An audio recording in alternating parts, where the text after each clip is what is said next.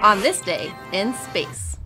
In 1965, NASA astronaut Ed White became the first American to walk in space.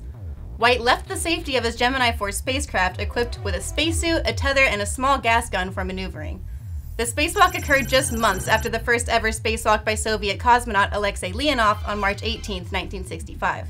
White floated near the spacecraft for about 23 minutes. He was reluctant to finish his spacewalk because the experience was so exhilarating. He had to be ordered back into the spacecraft. While re-entering, White stated, "I'm coming back in and it's the saddest moment of my life."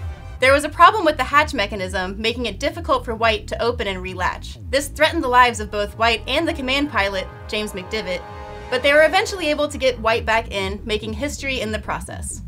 And that's what happened on this day in space.